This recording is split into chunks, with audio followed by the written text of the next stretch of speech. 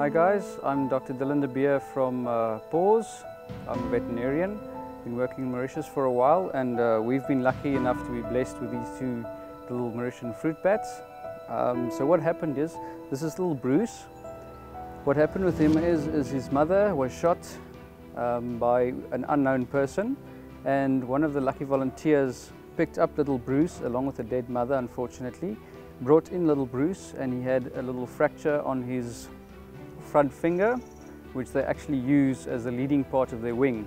Unfortunately, it was shattered and we had to amputate part of his wing.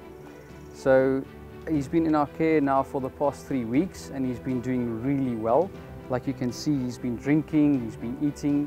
He loves eating pulped fruit, and also drinking a milk composite that we're giving him, and he's been doing excellent on that. Unfortunately, he's sleeping, so you guys can't see him move too much at the moment, but he's doing really well. Then to my right is Robin.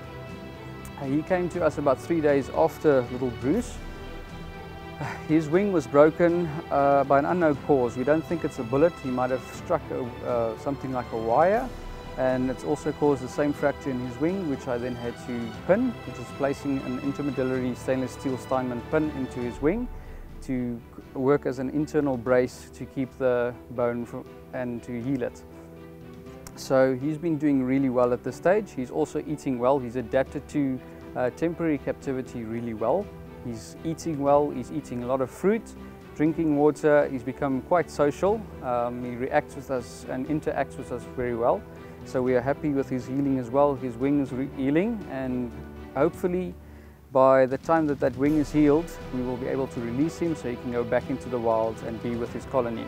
Regarding the culling of the Mauritian fruit bats, I'm very against it because they are an endangered species, and I don't think that the studies that have been done properly. And also these animals are endangered, like I said, and there are certain areas, like for instance Rodrigues, where they were indigenous, where they have now actually gone extinct. So there are other means of maybe relocating them and repopulating Rodrigues, and then also, you know, lowering the numbers. But there are also non-lethal ways of protecting the fruit crops against bats, which is the major problem that's been put in front of the government, and they have now decided to act upon and to actively cull them. And that's all, guys. So really hope that you guys are changing your point of view, and that we can all look after these animals and see them for the wonderful animals that they are.